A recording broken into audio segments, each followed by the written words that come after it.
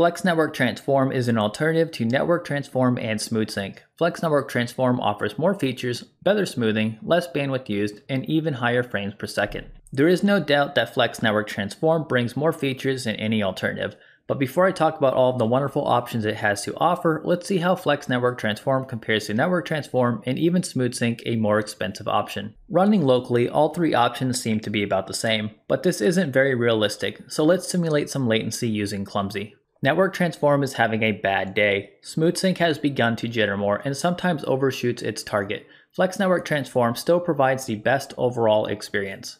In addition to better smoothing, worst case scenario Flex Network Transform uses half the bandwidth of Smooth Sync and a third of Network Transform. In most conditions, Flex Network Transform will use less than 15% the bandwidth of Network Transform.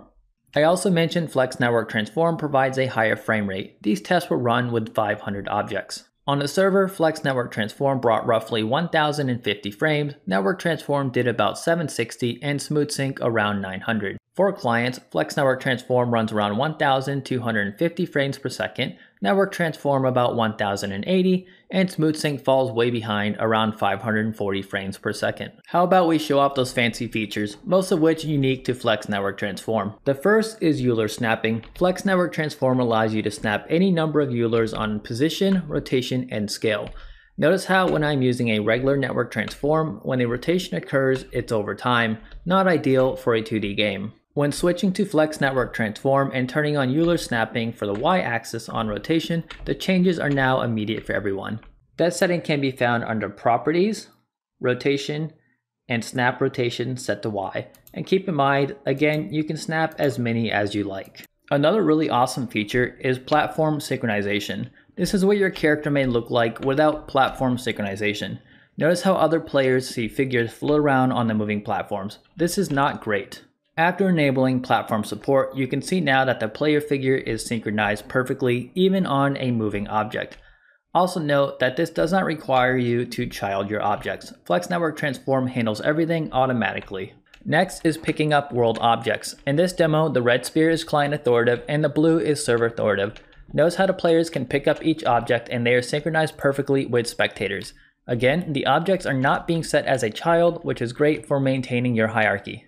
I'm going to now select the player prefab and talk more about the options within the inspector.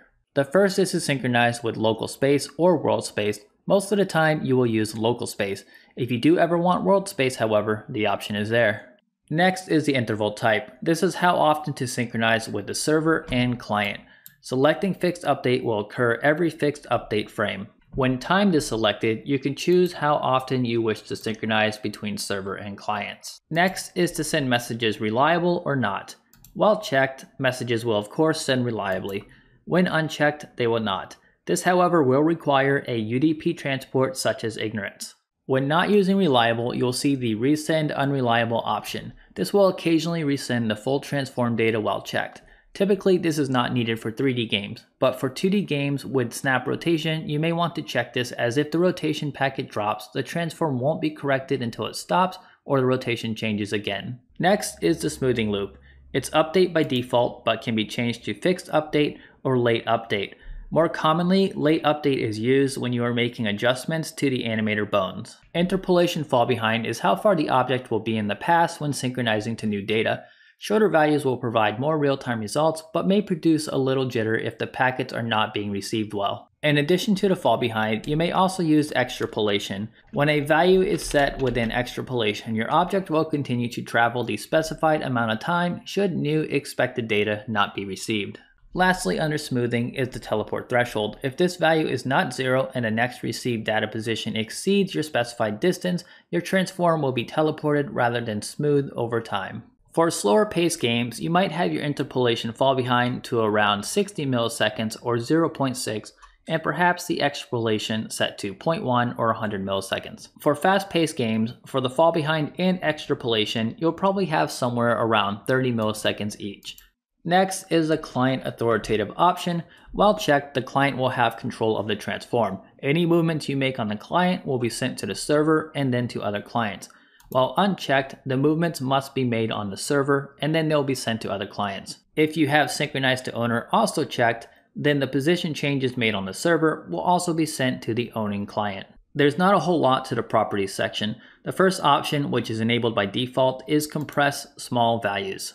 While checked, values will be rounded to the nearest hundredth decimal, for example 1.00. Typically this is fine left on, but if you are synchronizing child objects that have a weird scale on the transform or even within the parents, you may want to leave this unchecked as those dropped decimals may cause loss of precision. Finally, we have the properties of position, rotation, and scale. Here you can choose if you want to synchronize this property. Setting to no synchronization means that this will not be synchronized over the network. And as I talked about previously, any property can snap a number of axes.